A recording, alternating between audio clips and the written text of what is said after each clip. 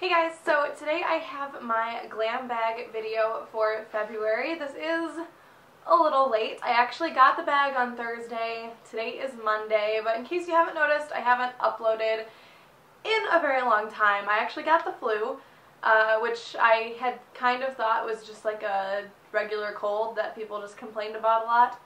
It's not. I was like down in bed, out of work for 3 days, and then the weekend, but I didn't have to work on the weekend anyway. Then I ended up going to the doctor, and the medicine that they gave me I had a reaction to, so I got even more sick, and it was really bad. It was probably close to 3 weeks ago that I got sick, and I'm just now able to speak normally. You can still hear it a little bit in my voice, but you guys probably won't notice. And, you know, the cough is finally controllable. I wanted to film before now, but I would have to spend hours editing coughs out like every 2 seconds, and now I'll probably only have to edit out like 1 or 2. So I did get my glam bag on Thursday, which is pretty good. Unfortunately I didn't film it on Thursday, but I'm filming it today. So the theme for this month's bag is the look of love, which is fitting, and just has the little card in there that lists all of the brands and the little take a picture and hashtag Ipsy to win stuff things. The first thing in here is a blush, and it was wrapped in like a little bubble wrap bag. And this is the City Color Be Matte Blush in the color Fresh Melon, and it's actually a really like good size. And granted, I don't know how like deep the pan is, but it is pretty big around. I will do close-up swatches of all of these, but this is just a very nice matte melon color, and it's like it's really bright. For melon. I guess I always picture something a little more dusty or muted when I think of melon, but this is actually really bright. The next thing in here is a IPKN Network Moist and Firm BB Cream. Okay, this is in the color Light. I got this and I opened it up because I wanted to see how well the color matched my skin, because I am very fair and light still tends to be a little too dark for me. I don't know if you can see from here, but I will do it in a close-up as well. I am squeezing.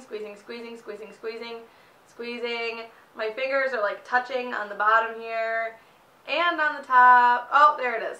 This is practically empty, and it came to me pretty much empty. It's a little too dark for me anyway, so it's not a huge loss, but I mean, come on, the tube is like almost empty already, and I have not used any of it, just enough to put over the back of my hand, and when I tried to get that, I had to like squeeze the tube like crazy, so that sucks. The next thing in here is a full-size Zoya nail polish, and let me talk about this for a second. I saw on Facebook that there were 2 different colors of this nail polish that you could get. They're both from the Zoya Awaken collection, which is the spring collection, which is out now but was not out when we got the bags, or at least they weren't shipping. They had done pre-orders. But anyway, there were 2 colors. There was a really pretty light baby pink color, and then more of like a dusty, darker like purple color, not dark, but I wasn't interested in the purple anyway. And I went into my glam room on Ipsy.com to see what products I was getting, and it said that I was getting the dark purple. Granted, it didn't like say it anywhere, but it showed the darker purple nail polish in the pictures. And in my experience, every time there is an option between colors of a product, whatever color is shown in my glam room is the color that I get in my bag. And I've been getting Ipsy bags for, I think this is the 3rd February that I've gotten bags, like I started in January. So it's like 3 years now, and it's never been wrong. So it showed that I was getting the purple color, and I was kind of bummed out, and like, well, not bummed because it's still a full-size Zoya, but I was just like, oh, you know, wish I had my preference. Got it in the mail, boom, it's the pink color. I was so excited. It was just a nice little surprise. I don't know if it was a mistake or if the glam room was a mistake, but it was a happy mistake, so I'm going to take it. This is Dot, and it is just a really gorgeous pastel kind of baby pink color, and I have a lot of Zoya in my collection. I love Zoya. They last a very long time, and the formulas are usually really good. And that is Zoya's Dot, and full-size Zoyas are $9 on their own now, so it's a deal. So the next thing in here is, what is this? I think it's like Eye Teeny or Shadow Teeny, I don't remember, but it's Nail Teeny's eye products, and it's a liquid eyeshadow, and it is in the color Ambrosia, or Ambrosia, I don't know. It's like a doe foot applicator liquid eyeshadow or eyeshadow base or whatever you want to call it. It's a very, very shimmery, almost like copper mixed with purple color. I honestly don't know how I feel about this, if I'd ever find myself using it or not. I might have to go online and look up some more information on it just to see like details, if it's supposed to be creaseless or, you know, what their pitch is for it, so I know whether or not it's a product that I will be reaching for.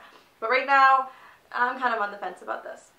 And the last product in here is from Pop Beauty, and this is a lip gloss, I believe, in the color Peony Petal, and it's this kind of weird wedge-shaped tube. It's not squeezable at all, and it's one of those like not quite doe foot, kind of like shovel-ended. I don't even know what to call it. It's like a flat doe foot. It has no angle to it.